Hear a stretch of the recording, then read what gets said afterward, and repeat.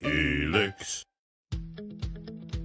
Logan, can you start us off with a high-level overview of this study comparing students who learned via lecture versus active learning instruction? Our experimental design was, let's take some physics students, put half of them in a class where they get active learning, put the other half randomly in a class where they get traditional lectures, and we tested them at the end of the class on how much they learned. And we also asked a survey question about how much did they feel that they learned. So the big results were, unsurprisingly, the students with active learning learned more. They did better on the test of learning. What was fascinating is the students in the active learning classroom, they felt like they learned less.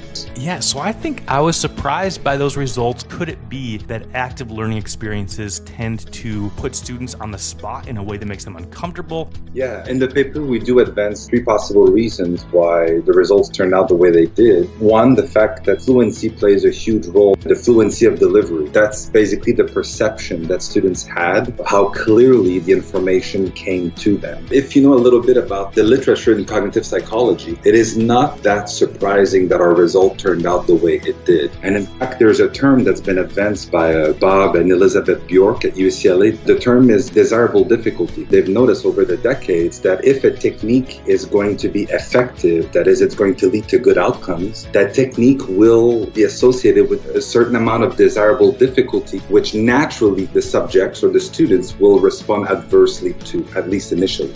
Do these findings suggest that we have this communication challenge ahead of us in convincing both students and faculty of the benefits of active learning? Yeah, Eric, I think that's exactly right. We actually tried an intervention in another physics class that uses active learning, where at the beginning of the semester, we actually presented them with basically the data from this paper that said, hey, look, students learn more with active learning, but we just did a study that shows that sometimes students can be misled and they feel like they're not learning as much. By presenting this evidence to the students, we found that by the end of the semester, their perceptions of active learning and their perceptions of the effectiveness of this were much more favorable, much more positive.